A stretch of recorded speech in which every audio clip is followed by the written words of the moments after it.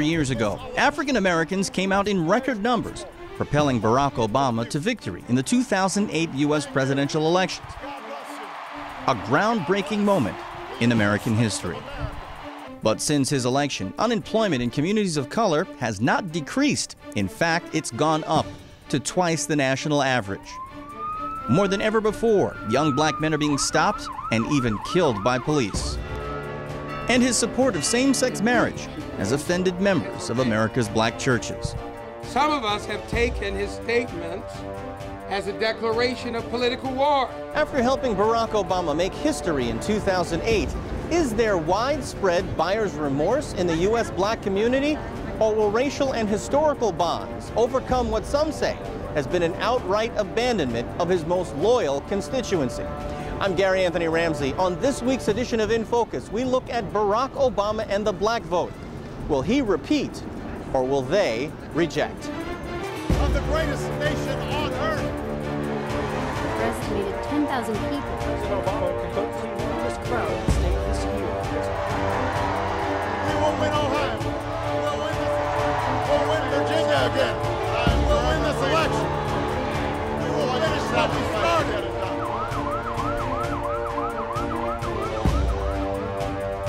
Above all, I will never forget who this victory truly belongs to.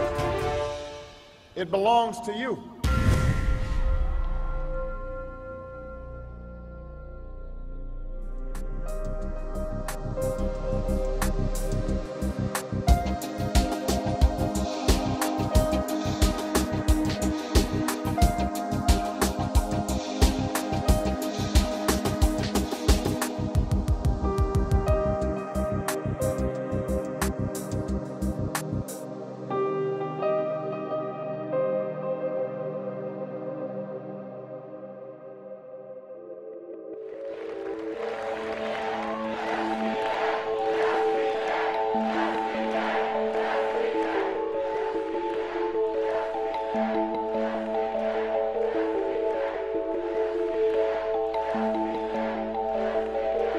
But tonight, because of what we did on this day, in this election, at this defining moment, change has come to America. When Barack Obama takes the oath of office, hundreds of thousands of African Americans brave the bone-chilling cold, clinging to his every word of hope and optimism. And why a man whose father less than 60 years ago might not have been served at a local restaurant can now stand before you to take a most sacred oath. It was off the hook. All over the world, it was off the hook. The idea that a black man can rise to the presidency in America, I think black people were elated, and it was just excitement that you couldn't even describe in words. The election of President Barack Obama was, in fact, from our view, a fulfillment of the dream of Dr. Martin Luther King Jr., where everybody would be treated with some standard of equality, and where race or skin color would not be a point of judgment. A very powerful speaker, cast the ideas of a visionary, and gave us hope that somehow we could put the past, racism behind us, and that we were all ready to elect the best person for the job, the person that could move us forward. A black man as president. Many thought they would never see the day. I thought that he could bring that message back, but also he had that image that would encourage people, to have a dream and pursue it without feeling as though there are others that would, stop them from reaching that goal. At the start of his presidency, many blacks believed that finally their prevailing concerns and issues would receive a front row seat in the halls of power. What's happened in the African American community since then has even some of his most loyal supporters scratching their heads. We had a Democratic president who was black. We had a Democratic House and a Democratic Senate for the first 2 years of the Obama administration, but it didn't trickle down to Harlem, to East New York, to Brownsville, to the Bronx, to black and Latino communities across this country.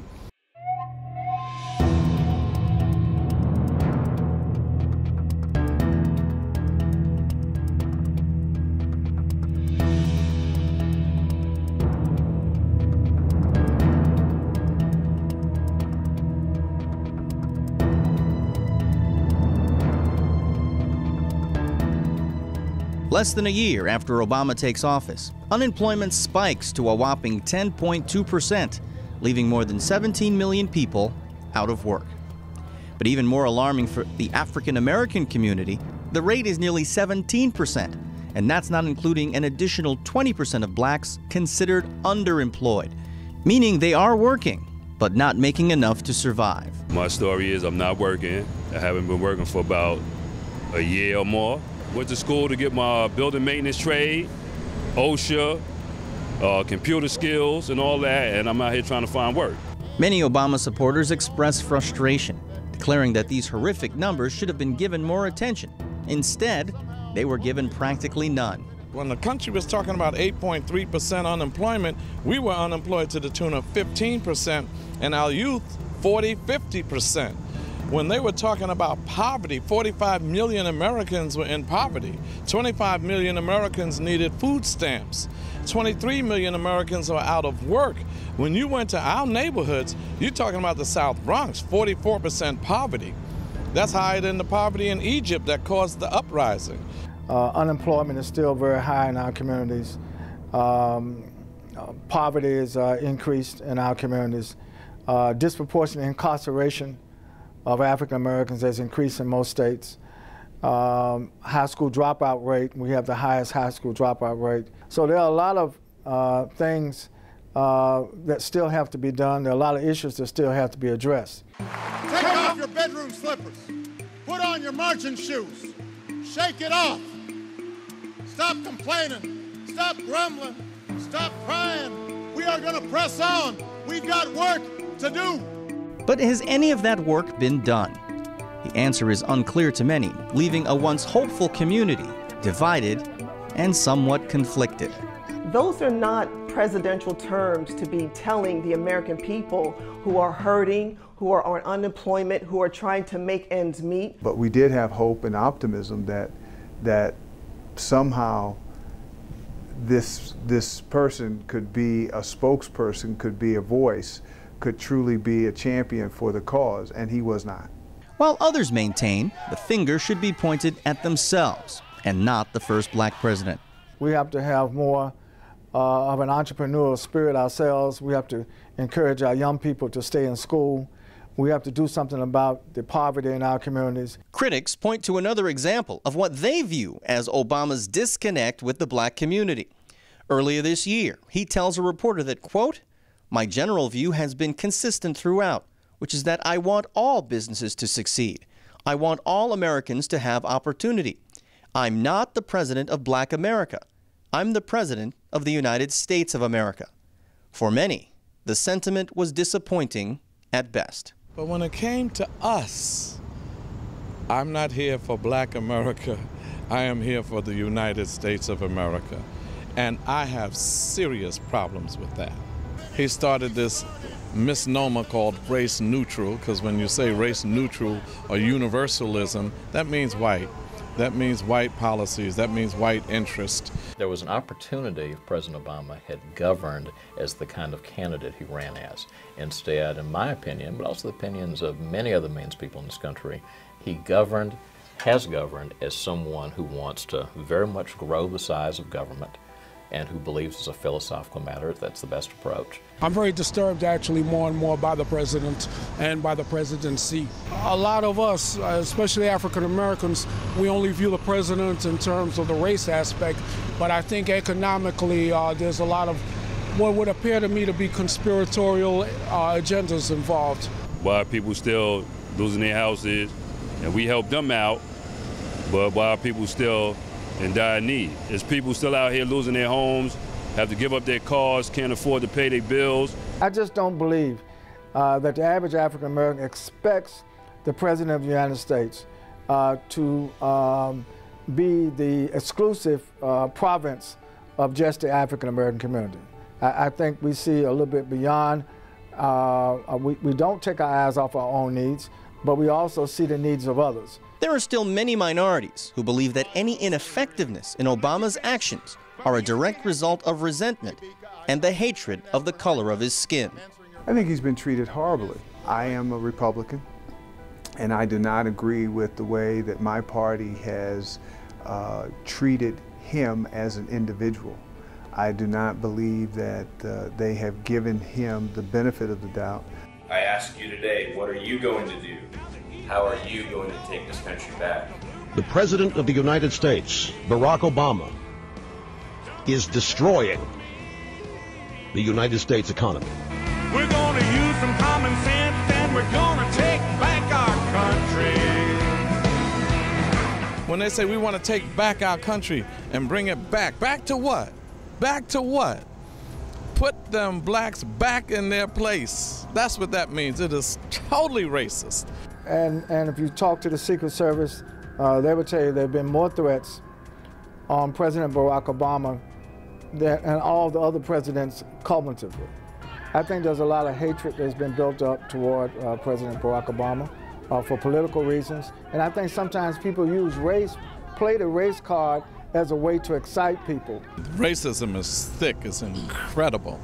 Most of this that's happening to him from the right is racist because they can't handle the fact that a black man is in that powerful position. I don't blame Obama at all for this because, you know, this is like from Bush. Everything happened from him and it just boiled on Obama, and I think everybody's too hard on him, you know? So he can only do what he can. So we have a tendency to say, we're going to give him a pass. We're going to give him a pass. But us giving him a pass is killing us.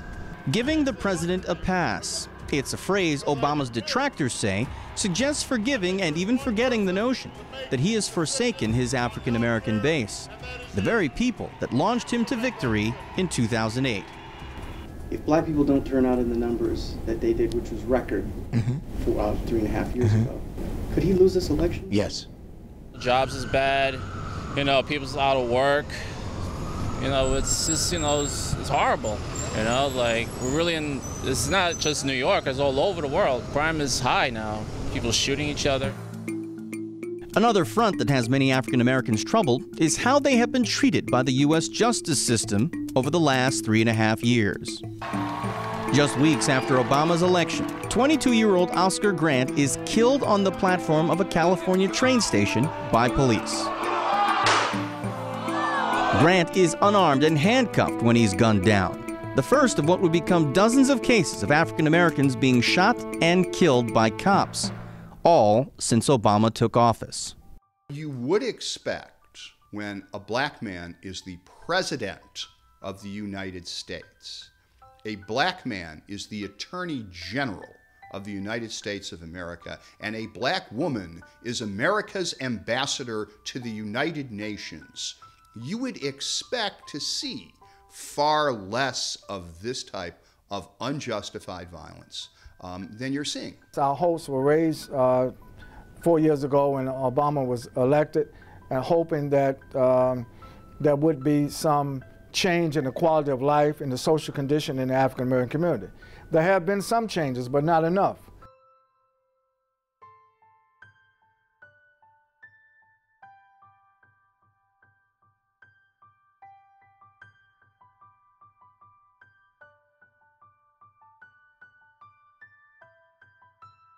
The abuse of people of color, because it goes unseen and unheard and rarely litigated and rarely prosecuted, it appears that that is an easy target and something that I think those in law enforcement easily move away from, easily see it as part of their job, easily see their oppression as something that is run of the mill and a daily process. Still at the top of American headlines is the controversial killing of teenager Trayvon Martin, gunned down by self-proclaimed neighborhood watchman George Zimmerman.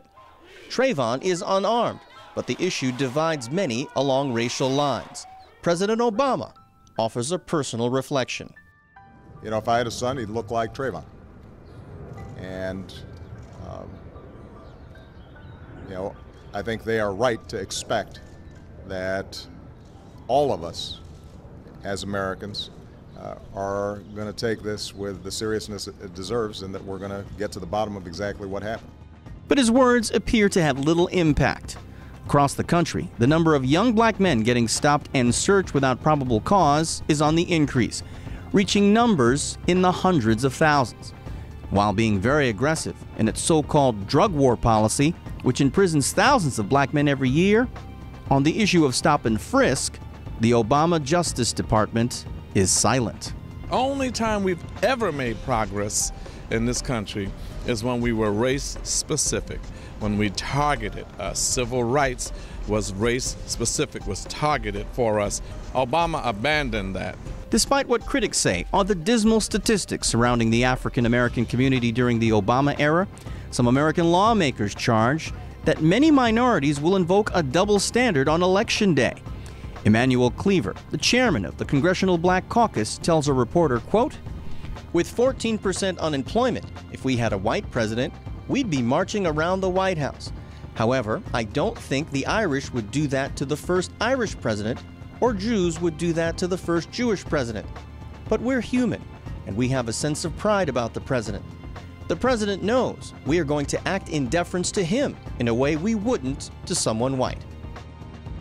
But the most pronounced wedge between Barack Obama and his base has become the issue of same-sex marriage. After years of stating that he believed the definition of marriage to be the union between a man and a woman, he reversed his position. I think same-sex couples should be able to get married. People I know, people come up to me, are saying that they don't support this, they don't like this, they're disappointed with the president, and they plan to stay home. On the radio airwaves, blacks are much more vocal about their displeasure with Obama's position. The thing about President Obama is he said a whole lot of stuff that's negative as far as Christians. If I were to vote today, I'd vote for Romney. President Obama does not care about black people in America. Why do you say that? Because he hasn't done anything for them since he's been there. It even has some pastors calling for what was unthinkable 4 years ago, for parishioners to stay home rather than exercise their constitutional right to vote. Voters need to know whether they have a friend or, in a sense, an enemy to an institution that God has ordained. Some of us have taken his statements as a declaration of political war. I know in most of the religious circles that I travel in, people were disappointed by his statement. They were disappointed by the NAACP, and it's caused great angst in our circles and in our community. So we have to figure out exactly how we are going to express our points of view at the ballot, in the ballot box. With just a few weeks remaining before the election, polls show Barack Obama and his opponent Mitt Romney separated by just a few percentage points. In 2012, however, gone is the euphoria that swept an entire nation. Their desire to be on the right side of history is over because they voted for the African Americans. So now they're saying, I'm going to vote for a pocketbook issue. We actually need to come out in higher numbers than we did last time. I don't think people in the African American community are any less enthusiastic. I think people are worried about the future. The blame game is certain to continue. Some see it as Obama's fault. I really do not think that he has earned a second term, in my opinion. While others see him as a man shouldering an enormous burden, opposed at every turn. But I think most African Americans are aware that the sum and plight of the circumstance, the socioeconomic circumstance and conditions of African Americans is going to take a long-term resolution. And the resolution will not only come from the government, the resolution has to come from our community itself. But whether hopeful, disappointed, or disenchanted with the president's performance, most agree the current state of affairs still leaves much to be desired. The question is, will today's conditions steer black voters away from the man who once gave them so much hope? I'm hopeful. I think one more term, I think he will do good, but it only depends what's going to happen after that. But like I said, there's only so much he can do. Black people are very smart, very intelligent. Who does Donald Trump want us to support? Mitt Romney? Him? Who's the solution? Trump? Romney? Black people aren't stupid. I think that the separation from the black religious community has been striking. And will it provide enough of a gap to allow those people to come out for the other candidate? I don't know. I really don't know. I think there's a lot more work he has to do with regard to the job creation area as well as education. He has done well. I think he's done better than most people give him credit for, but clearly when you are up against, you know, a opposition party, if you will, that does not want to sit down at the table and negotiate, it makes it very difficult. Not only will President Obama get the black vote because of his leadership and what he stood for in America and in the world, but I also think he's going to get the black vote because the opposition to President Obama has not embraced the aspirations of, as well as they could have, as for African Americans and other minorities in the United States. So I think people will be voting to move forward. And one more question. Even if Barack Obama gets reelected, will this mean change for African Americans? I do believe he's going to edge out a victory. The question is, will his win be our win? Will his victory mean victory for the black community? I think that the next 4 years of President Barack Obama, he's going to take the gloves off. I think he had the gloves on in the first 4 years out of necessity. It is painful to me personally. I don't know if I'm going to have my grandchildren or even my children now do better than I have. I mean, I did okay, but in the way the country is now in this city and state, I'm not so sure that their next generation is going to do better, which is what our edict is supposed to be. We're supposed to make sure that the next generation does better than the one prior. And I would just caution the rise of cynicism. I would caution the rise of hopelessness. I would caution that this is not a time for us to make a final judgment on the administration of President Barack Obama.